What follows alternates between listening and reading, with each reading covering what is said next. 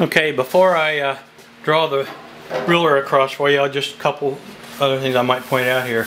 You know what, this whole area right here from this welding might be high, which is coming in. This is the square that I put down for the 6 inches, and this is the area I slapped in. But if I run my hand back through here and feel this low that I've been talking about, then I'm coming actually kind of a high here, high here. This whole area is a little high, and it feels low here. So it might be that this whole area is high. So most of my slapping, harder slapping, was in the area of where this is about where the 6 inches was that you were talking about. But I moved my slapping around in this square so that to kind of spread it out a little. Okay, coming out. This is the area where I was talking about. It's back down a little. This is where I'm saying maybe from the 6 it's all high. Maybe, I don't know.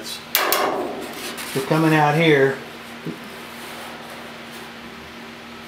I'm just now hitting the beginning of the square where I was slapping for the 6 inches mark that you were saying to slap at.